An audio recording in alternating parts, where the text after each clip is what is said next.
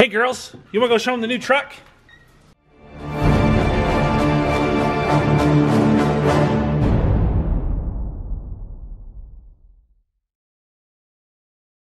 Hey everyone, welcome back to the channel. Portia and Corey, they are crazy excited to show you my brand new truck that I am bringing to the channel that I bought this week. I'm really excited. I'm not a truck guy. And these guys have already been in it and they love the truck. They absolutely love the truck. And they're excited to go back out and see it again and hop around it because it's something new for them as well. But this is the first time you're viewing my channel. Make sure you hit the subscribe button, hit the bell notification, and leave a thumbs up as well. So I've never owned a truck a day in my life. Now obviously all my best friends have trucks because if I need to borrow one or I need their, you know, whatever they have, which is kind of typical throughout the country that all of our best friends have trucks. Well, now I've just gained a ton of best friends. So this is a really good investment for that I have good friends now. But nonetheless, never owned a truck a day in my life. And I'm really excited for this one because there's a few things that I really like about this truck that, you know, it's just gonna help me do some future endeavors for the channel. It's just gonna be fun. Also, don't forget ChevyDudeStore.com. Link is in the description below. Support the channel with the purchase of some Chevy Dude apparel. And I will see you guys at YouTube Call Out coming up here at the end of April. All right, so here it is. This is a 1995. Come on, Portia, let's go. Silverado K1500. It's a four-wheel drive Z71. This is a one-owner vehicle that a customer of mine, also a YouTube subscriber, traded in at the dealership. He custom ordered this vehicle way back in 1995 or 1994, whenever it was. Like we talked about it, and I can't remember the exact date, but this was specifically done for him. Now, one thing that I think Chevrolet has done wrong in the past is we don't have two-tone trucks anymore. I love this blue and silver. Now, my favorite truck of all time is a red and silver truck, which happened to be one of the first trucks I ever sold in my career way back in 2000. So having this blue and silver truck is pretty awesome.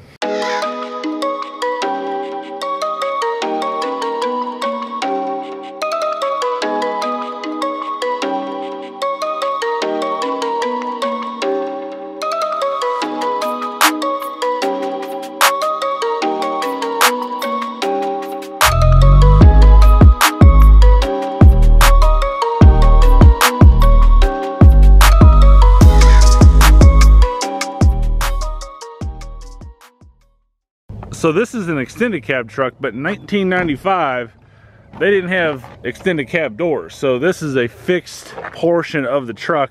These do not open up on the driver or the passenger side. If I remember right, 1999 was the first year that I believe the passenger door opened. So I started selling cars in 2000 and I had those back then, but I just can't remember exactly. But if you look at this truck is super nice. I mean, this is well-kept truck. I mean, this is a 24-year-old truck, and it's got little itty-bitty things like that. I mean, that's not a big deal. You know, there's a dent right here. Not a big deal. I don't know if you can see it on camera or not, but not a big deal. Little scratches on it. You know, there's a scratch right there. But you know what? This is going to be a fun project because I'm going to bring this back to looking really, really good, and we're going to do some mods to it. And I have some ideas on mods that I want to do. But if you have ideas of what I should do on mods, throw those in the comment section below. And then this is the cool thing right here. 87,000 miles. Can you see that? 87,000 miles. Verifiable via Carfax and other sources that I have. So this is exactly how the truck was traded in. I haven't done anything to it. I haven't cleaned it up. I did some testing on it just to buy it because obviously with a 24-year-old truck, you're gonna have some issues somewhere or other that you just can't simply see whatnot. I did a pressure check on the truck. There's a little bit of an oil leak here and there.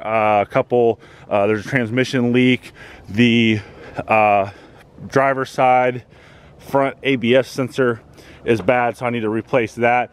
The clock spring in the steering wheel is bad, so I gotta fix that. The only issue is parts for a 1995 K1500 Silverado are tough to come by. So, you know, now I'm not a big fan of having lights on up here. I can't stand it, and just putting black electrical tape over it doesn't work for me. So we've got to fix that. I gotta get those lights off there. I drove this yesterday for the first time, the longest time. I drove it around the dealership, you know, just like a mile or two and, you know, whatnot. But yesterday I drove this truck from work to home, doing about 70, 80 miles an hour the entire time. Oh yeah, mentioned that too. I'm gonna need some type of front brake, so we're gonna have to get those wheels off and see what the brake pads look like, see what the brake rotors look like. There's a bad shudder when you hit the brakes, so almost jars your teeth out. So probably have to put some front brakes on it. And I plan on doing all this stuff myself. I'm no mechanic. I've never pretended to be a mechanic, but I've been around the car business long enough that I get the gist of a lot of things. And this has got a 5.7 liter engine, which is the 350 engine. And you know that these are extremely easy to work on. So it's a great engine and a great truck for me to work on and learn to work on with less risk to break anything, right? To harm the truck, to, you know, put myself in danger if I do something wrong and whatnot. But so I'm really excited about that. But if you are local here to Louisville, and I'll pay, I have no problem paying. I'm not asking for anything free, but if you're local here to Louisville and want to help me on this truck, or if you have a company that you want some exposure, I definitely would love for some guidance and some help for me to do the work myself, or simply just, you know, one thing I want to do is maybe put an extra leaf spring on here so I can up the capacity back here and the towing there. Maybe get a trailer, haul the Corvette or Camaro around to like YouTube call outs and stuff like that we're doing later this year. So those are a couple things that I'm thinking about doing that I'm really excited about doing. So I haven't showed you the engine yet. Let me pop this and we'll look at the engine as well, because this is pretty sweet. So checking out this engine, it looks like we have a fairly new alternator in here. I think this is, you can roast me in the comments below if I'm wrong. I think this is the AC unit or drive unit or compressor or whatever you want to call that, but that's brand new. The AC canister back there, all those lines are brand new lines. You know, so a lot of this stuff is new, and you can kind of, it's hard to see down there with the dark light, but you know, there's a lot of oil down there. Transmission fluid's leaking a little bit. Transmission fluid's brand new in here, but you can kind of see a little bit of residue. You can see where I kind of put my hand right there off camera that I was rubbing that just to kind of see how much was there. It's gonna need a new drive belt on it, so I needed to put a new serpentine belt on it. So which is cool. Never owned a car with a carburetor before. Everything I've ever owned is a car is fuel injected, so it's gonna be interesting. I've taken that off. It's got a brand new air filter in there, so that's really good. So this truck has been really well taken care of by my customer, and who also is a YouTube subscriber. Brand new battery. It's a dual post battery, so that's really cool. So say if I want to put a light bar on here or do something like that, put some accessories, I can wire that right to the battery, which is awesome. This makes it so much easier to wire any type of accessories. And then this is really cool. I have never seen this on a car before, and if this happened today, the roast and the memes that would happen would be out there. But this is actually a light, so that way, dare I say it, but if you happen to break down at nighttime or you're somewhere in the dark, this can actually come out and you can kind of sit here and see what's going on. Now, I tried to get it out and I just can't seem to, oh wait, maybe I did it right here for the first time on camera. There we go, look at that. So this comes out like this.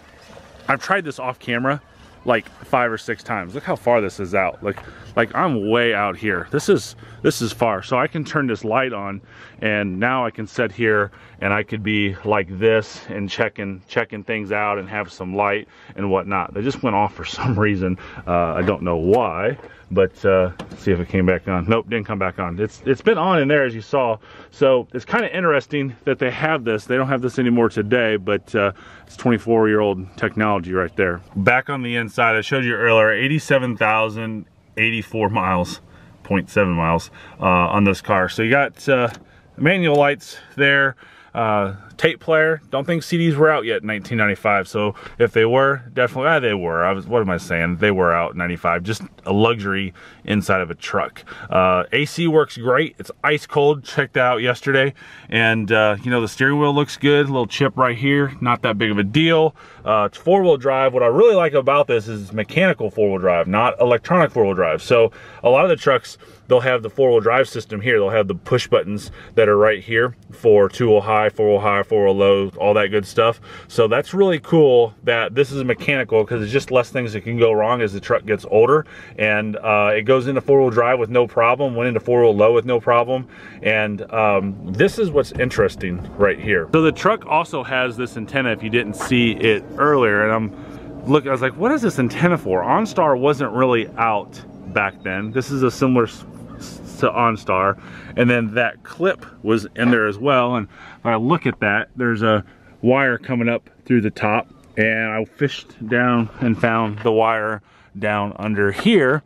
And when I found it, it's got this coaxial cable type end on it right there, and I'm like, oh my gosh, this was a car phone, a legitimate car phone from the 90s that was in this truck. So like, I need this lever right here. I like to find this lever or a retrofitted lever that I can make. Might want to put new seat covers in here. I haven't decided what I want to do yet on it. Cars obviously need to be detailed pretty heavily. Back here looks really, really good. So I'd assume that there's got to be somebody out there that can make seat covers for this thing and make this thing look brand new again. Again, can't open these. So this is really important, because this is what brings this up and entry into the back seat, since there is no doors on here. It's just a 2-door truck. So there's your back seat laid down.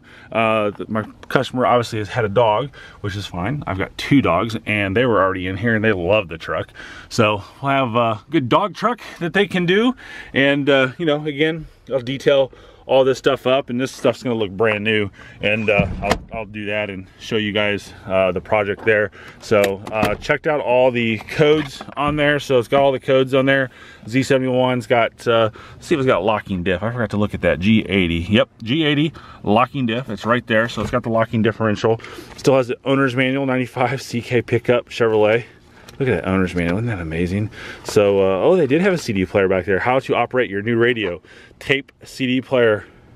That was the CD player, that was the tape player. Interesting, 1995. You know, one thing to look at this truck, man, there is not a single spot of rust on this body anywhere. There's nothing. I mean, if you look here, obviously this is a big portion for rust on these trucks. You start looking under here, there's no rotting under there. I mean, just nothing, absolutely nothing. It looks so good. So I'm really excited to do some work on this truck. And I think I can bring this back. I think I can bring this shine really, really well. I think it's really old paint. I don't think I've worked on this old of paint before. I'm really good at buffing. I'm really good at detailing. But so this will be a little bit of a challenge for me too, just to make sure I don't burn the paint or do anything crazy. I'm gonna ask a couple of my detail friends just to make sure I'm thinking right before I put my buffing wheel on this. And but I'm gonna bring this back to a great shine, and it's gonna look really good, and I'll show you guys the after part. So there's a little dent right here. I think my paintless dent repair guy can get rid of that. You can kind of see that on camera there. I don't think that's a big deal. You know, just normal chips up here, but you know, little stuff like this, not that great of a big deal. This actually might buff out. I think this would buff out right here. I don't think this is into the clear. I think it's just a scuff, and that'll buff out. So we'll see how that goes. There you go, my new 1995 K1500 Silverado. And I gotta tell you this, I would not buy this truck normally. I never thought that I was a truck person, never really needed a truck in my life, because really it's just going to sit around. I'll probably just have it sitting at the dealership. Really, it's probably where it's going to be mainly, because I don't have room here. As you can see, my driveway is kind of small, and I've got multiple cars already gone. So the Camaro's not here, my son's car's not here, so I don't want to be shuffling cars all around. So it's probably going to be sitting at the dealership, but we'll do some fun things with the channel. I got to tell you, you guys are the reason I bought this truck. I've had so many people say you should buy a truck for the channel and all this stuff. So you know, here you go. I read every single comment out there. And for you people who say, hey, bring a truck to the channel, I think this is kind of a more unique truck rather than buying something like a 19 Silverado or, you know, a Duramax or something like that. I think we can have some fun with this.